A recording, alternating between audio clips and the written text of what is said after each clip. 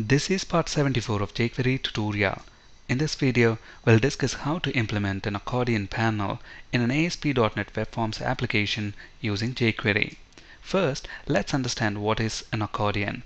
Accordion is great for displaying collapsible content panels for presenting information in a limited amount of space. So here we have an example. So we have some data like this, header 1, and it has got some content like content panel 1. Similarly, header 2 has got some data and header 3 has got some data. Now if we are not using accordion, then on a web page this is how it will be present. But if we use accordion, look at that, we have this header 1 panel expanded. So we see the content associated with header 1. Now when I click on header 2, the content panel of header 1 will be hidden and the content panel of header 2 becomes visible. So this accordion is great for displaying collapsible content panels for presenting information in a limited amount of space. Now to produce this accordion, we just need these two simple steps. The first is the HTML for the accordion panel. So here notice that we have a div element. So this is called the container div. So this is the accordion container, and notice that at the moment we have given it an ID of accordion. You can give it any meaningful ID that you want, and for the purpose of this demo I have set the width of this accordion to 400 pixels. And what we have inside this accordion container is pairs of headers and content panels. So we have a header h3, header 1, and associated to that is a content panel present inside a div element. Okay, so similarly we have another header and another div element and another header and another div element. So that's the HTML. And as far as jQuery code is concerned, we just need one line. So find the container accordion. So here the container accordion is this div element with ID accordion. So find that div element and then call the accordion function on it. That's all there to it. And this HTML and this jQuery code is going to produce this accordion panel. So I have this exact HTML and this jQuery code already typed here. So within our jQuery ready function, we are calling the accordion function on this container div. Okay, and here the HTML is the same as what we have seen on the slide, and when we run this, notice that we have got an accordion panel here. At the moment header 1 content is visible. When I click on header 2, look at that, header 2 content becomes visible and header 1 content is hidden. Okay, so here the content is actually present at design time, right? But in most of the real-time applications, the data will be present in a database table. So basically what we want to do is retrieve data from a database table and then display that in an accordion in an ASP.NET Web Forms application. So let's see how to achieve this. So when we click on the country name, so country name here is going to become the header in the accordion, and the country description will be the content panel. So when I click on a country name, we want to display the country description. Alright, so let's see how to achieve this. The first step here is to create this database table and populate it, which I have already done. And here is the SQL script to create and populate it with test data. I've already executed the script. The next step is to create a stored procedure which is going to retrieve the data from that table, and the stored procedure is straightforward. All we have is a select query. So when we execute this, we should get the data from that TBL countries table. Alright, now let's flip to Visual Studio. So the first step here is to add a connection string to our database, which I have already done. So this connection string is pointing to our sample DB. The next step is to add a class file to this project, and I'm going to call this country. And this class is going to have three properties: ID, name, and country description. So these three properties correspond to the columns in the database table TBL countries. Okay, all of them are auto-implemented properties. The next step is to add an ASP.NET web service to this project. So let's go ahead and add that. So we want to add an ASMX web service, and let's call this country service. And we want to write some ADO.NET code here to retrieve data from the database table. So we need system.data, we need system.data data.sql client, and we need system.configuration, and we want this function to be called from script. So I'm going to uncomment this attribute, and let's go ahead and change the name of this function. Let's call this get countries, and this function is actually going to return list of country objects. Okay, and here we're going to write some ADO.NET code to retrieve data from the database table. In the interest of time, I have already typed the required ADO.NET code, so let's go ahead and copy that from this notepad and paste it here. Okay, so what are we doing here? We are creating a list of country object here, and we are reading the connection string from a web.config file, creating a SQL connection object using that connection string, and then we are creating a SQL command object. We want this command object to execute the stored procedure sp get countries, which is going to return all of the countries from the database table. Since it's a stored procedure, we have to tell that to the command object. Then we are opening the connection, we are executing the command, we are looping through each row and populating the ID, name, and country description properties of the country object, and adding that country object to the list that we have created here. And after we have done looping through each row, we are returning the list. So that's our web service. So let's go ahead and build the solution and test our web service. So this web service should return the list of all countries. So when we click on get countries and when we click on invoke, look at that, we get all countries, the country ID, name, and description.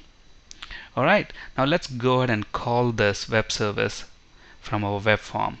So on this webform1.aspx, I'm going to remove all of this static content from here. So at the moment I only have the container div.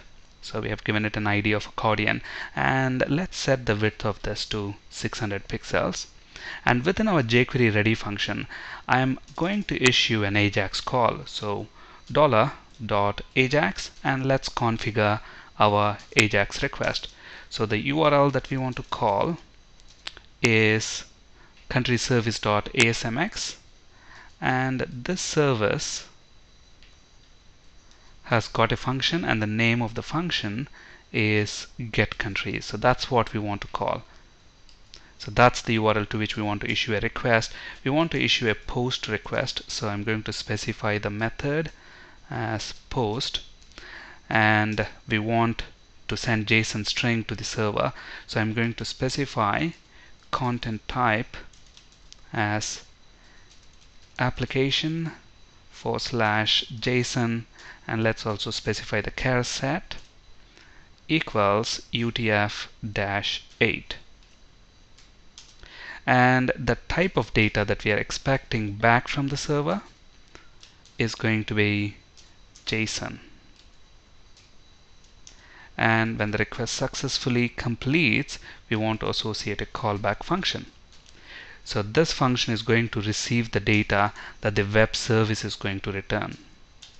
Okay, so what is web service going to return? The web service is going to return the list of all countries, country object, and that country object has got ID, name, and country description properties. Now we want to loop through each of the country that the JSON object contains. So I'm actually going to use the jQuery each function here. Before that, I'm going to create a variable. Let's call this HTML string, and I'm going to initialize that to an empty string.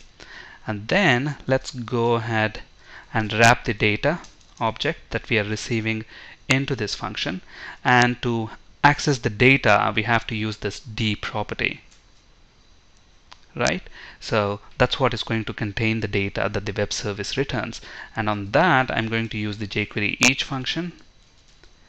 And to this function, let's specify the index and the country itself that we are currently looping through. Okay, so what I'm going to do here is create the HTML string dynamically. So what should an accordion contain? The accordion should contain, the header and content panel elements. So in our example, we were using the h3 element, to specify the header, and a div element to specify a content panel. So I'm going to build those h3 elements and div elements dynamically as we are looping through each country. So HTML string plus equals, I want to create an h3 element, and to that we want to append the name of the country. So we have the country object here. So country dot name is the property, and let's close the h3 element, and we want to open a div element, and to that we want to append country dot, and what is the name of the country description property? So the property itself is country description. So let's copy that to avoid any typos. And finally, what do we want to do? We want to close that div element.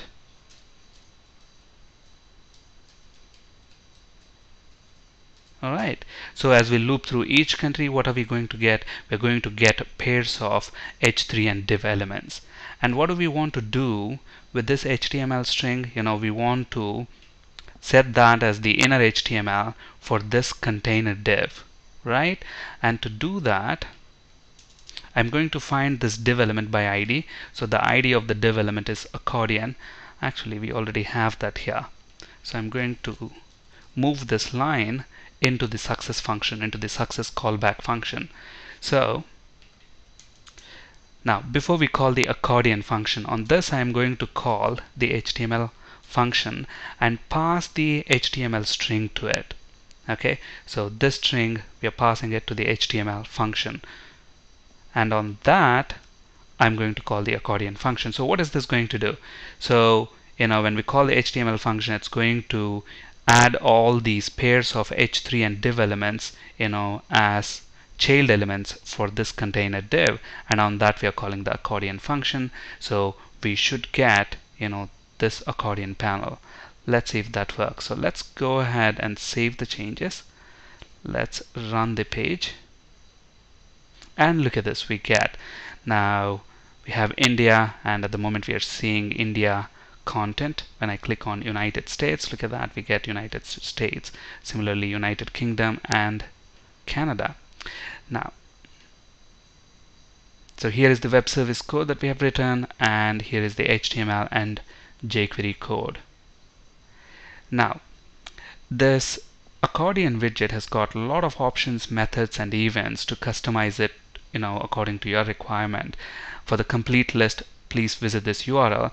I found these two particular options very useful. This collapsible. So what is this option? Now, by default, at least one section need to be active. If you want to collapse all the sections, including the one that is active, then set this option to true. So if you notice here, look at this. When we load this page, look at that, the first panel is active, right? When I click on this again, look at that, it doesn't become invisible. I cannot collapse that. Okay, but when I click on the other panel which is not active, that becomes active and it closes the other one. But then if I click on that again, it doesn't close. So at any given point in time, at least one panel need to be active. If you want to close that as well, in the sense if you want all these panels to be inactive, in the sense closed, then you can use this collapsible option. Set that to true. So how do we specify the options? Use a JavaScript object like this, just like Ajax function, and then we can specify our options. So collapsible, and let's set that to true. Okay, so let's save the changes. Let's go ahead and reload this page, and look at this. Now when I click on India, it gets collapsed. Okay, so that's the use of that option. Active. Now this option is interesting. This option can be set to either a Boolean value or an integer. So you can set it to either true or false, or you can assign integers like 0, 1, and 2.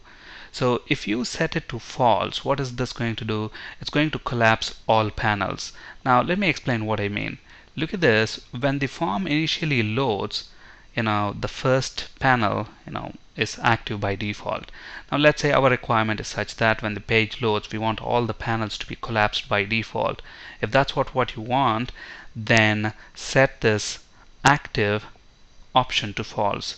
So let's go ahead and do that. So I'm going to set active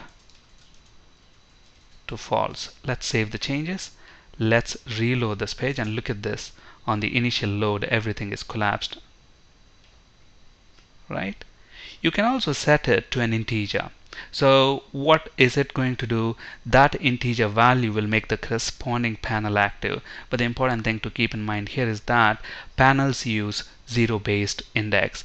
So first panel will have an index of 0, second one will have an index of 1. So it's zero index based.